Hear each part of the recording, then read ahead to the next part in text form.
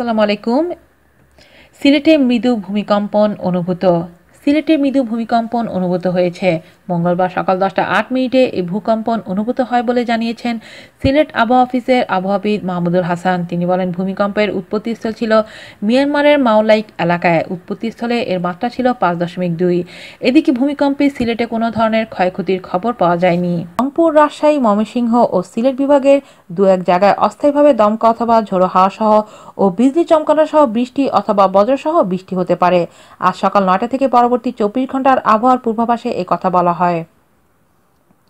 এছাড়া ঢাকা, খুলনা, বরিশাল ও চট্টগ্রাম বিভাগের কিছু কিছু জায়গায় এবং সেই সঙ্গে দেশের কোথাও কোথাও বিক্ষিপ্তভাবে শিলাবৃষ্টি হতে পারে।